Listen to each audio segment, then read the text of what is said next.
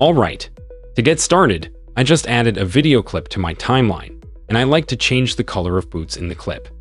To do this, first, make sure your clip is selected on the timeline, and then go up to the Color tab, which will open up the Lumetri Color panel, and Lumetri Color open up the Curves section. Under that, open up the Hue Saturation curves as well. The second graph down will be the Hue versus Hue curve, which will be the one we'll be using to change colors. Click the Hue versus Used Color Picker tool, and in the preview select the color you'd like to change. Since I chose a red color, my 3 points are kind of far apart. To make this easier to understand, I'll use a bottom scroll bar to view them next to each other. Alright, now to change colors. Simply drag the middle point up or down to change the color of your object. When moving it vertically, try not to move it to either side, or it'll change some of the similar colors like the red and your skin tone. I like these purple shoes, but you may have noticed her knees still got a little purple. Despite my best efforts, you can compare the original colors to your changes by toggling on and off the curves checkbox.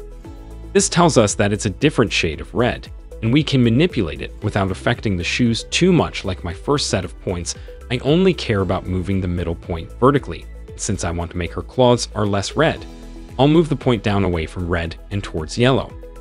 Okay, now when I toggle this on and off her, she has changed to purple, but her knees don't. The last problem I'm noticing is that it made her lips purple. Unlike her knees, her lips are a very similar shade of red to her boots, so we won't be able to create new points just for them. If this is a case for you, go over to Effect Controls, we'll see your Lumetri Color effect. Under it, select a shape you'd like to use to mask out the unwanted color change, then position the mask over your object.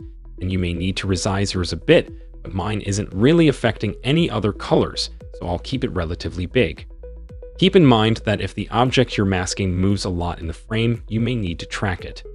Mine doesn't move very much, but if you need help with tracking, check out my tutorials on the subject. Now, since our mask is doing the opposite of what we want it to, check the inverted checkbox to swap it and fix the colors. Okay, I think this turned out looking good, so that's all from me. As always, thanks for watching and see you in the next one.